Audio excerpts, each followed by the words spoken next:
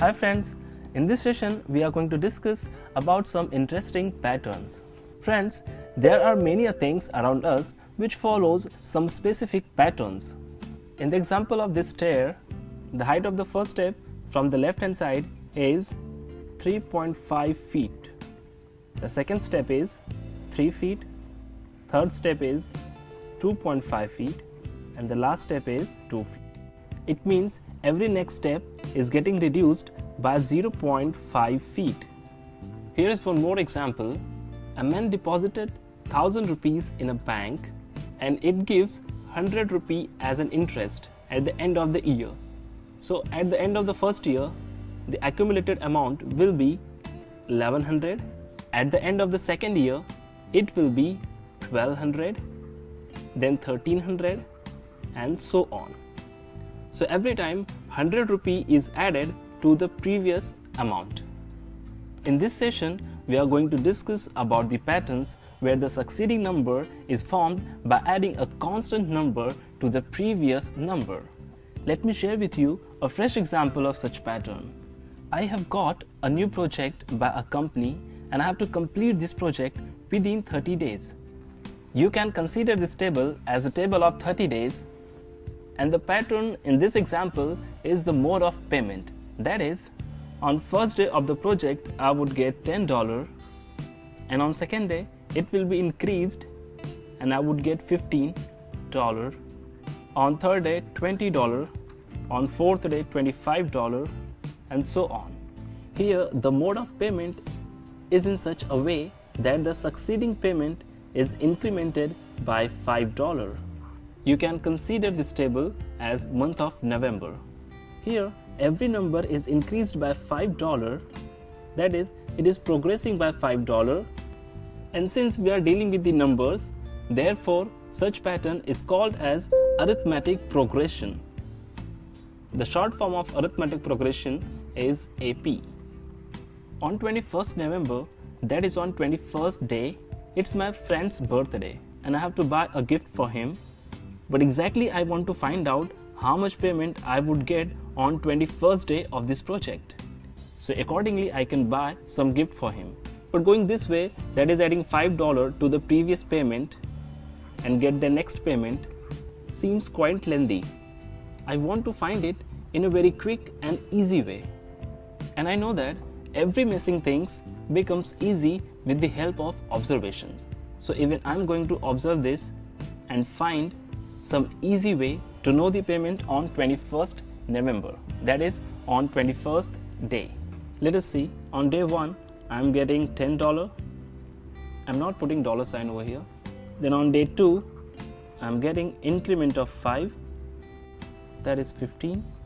On day 3, now the increment is doubled, that is 5 into 2 and it would become 20. Similarly on day 4 the increment is 3 times and I'm getting 25. Now we can observe here on day 2 the increment was 5. So we can write 5 as 5 into 1 and similarly on day 1 we can write it as 5 into 0. That will give me 10 only. So observe here, on day 1 increment was 0. On day 2 there was 1 increment. On day 3 increment was doubled and on 4 increment is 3 times. So we can say that on day 21, that is on 21st November, the increment will be 20 times, that is 10 plus 5 into 20 and it will give me 110. Friends, let's generalize it so that we can find out the payment on any day. Let us denote the payment on first day as first term, that is T1, where T is term and suffix 1 is the first term, and the second payment as T2, third as T3, then T4, T5 and so on up to T30. So we can write T1 as 10, T2 as T1 plus 5, where T1 is the first term, that is 10, T3 as T1 plus 5 into 2, T4 T1 plus 5 into 3. So if we are generalizing it for any number, for any term, let us denote it by Tn, where T is the term, where n is any number. We can write it as T1 plus 5 into n minus 1, where 5 is the common difference. Let us denote common difference as D.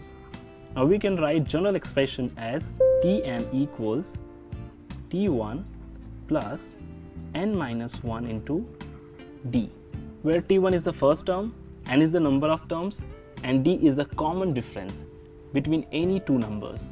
Let's use this equation and try to find out the payment on 30th day, that is on 30th November. So by using this formula, we will write T30, instead of n we'll write 30, and T1 plus, now here n is 30 minus 1 into the common difference T. So T30 will be equal to T1, that is 10, plus 29 into the common difference is 5. So the payment on 30th November will be 155. So on 30th day, that is on 30 November, I will get $155. Here we have got the general expression for any kind of arithmetic progression. By using this expression, we can find out any term of that progression. Now let's go to the next step and try to find out the total revenue I would get by this project. That is the summation of all 30 payments.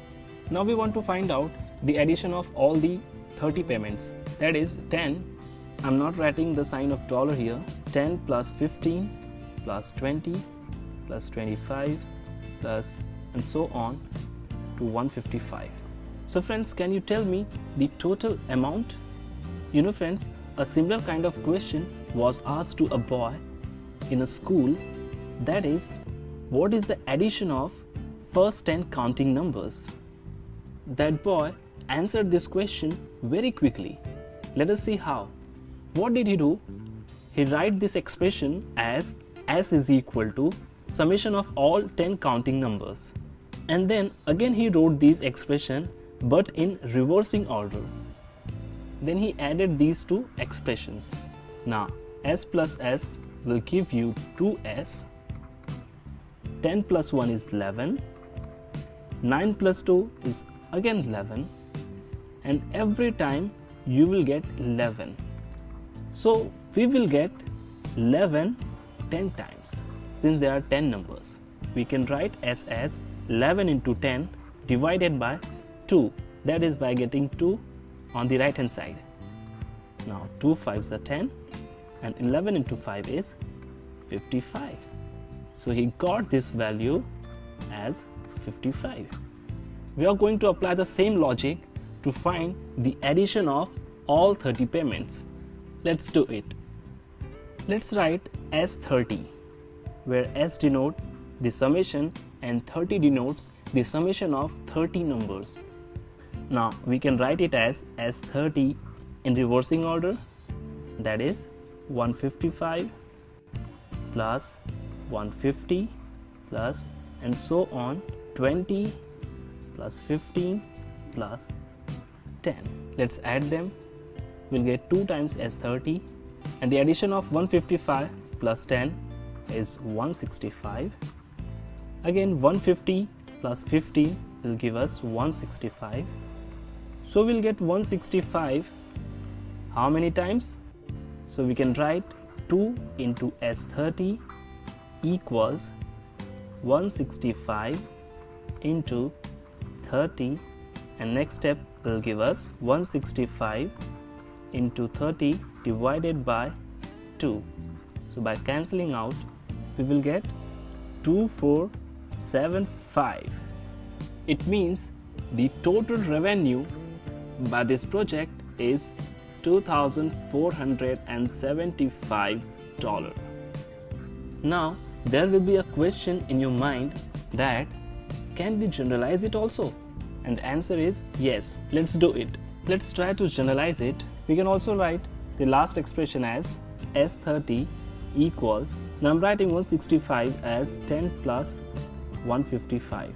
You can also write it as 155 plus 10 into 30 divided by 2, where 10 is the first term and 155 is the last term, that is T30, divided by 2 into 30.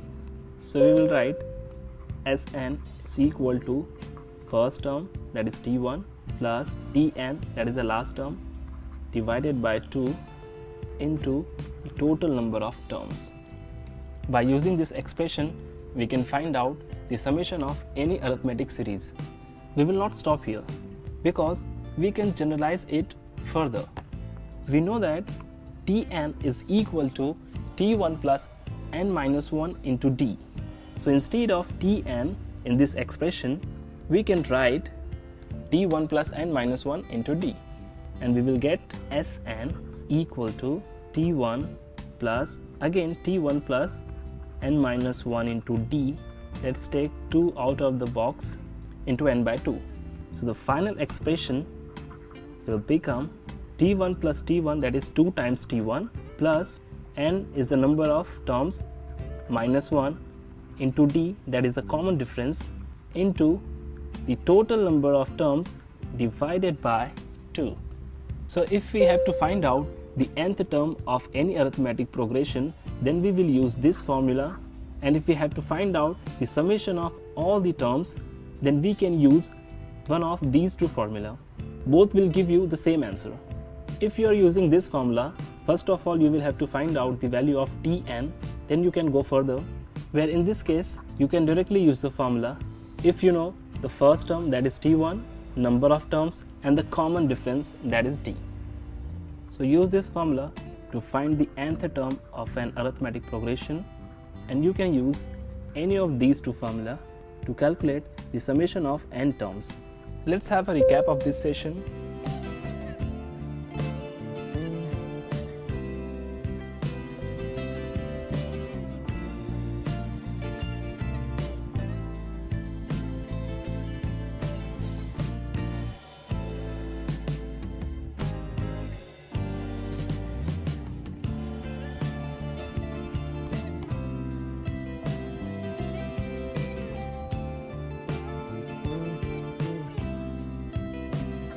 The complete course for Grade 10th CBSE Math is available in Pendrive and SD card format. Click on the link to buy now. To know more, you may also check the description box below.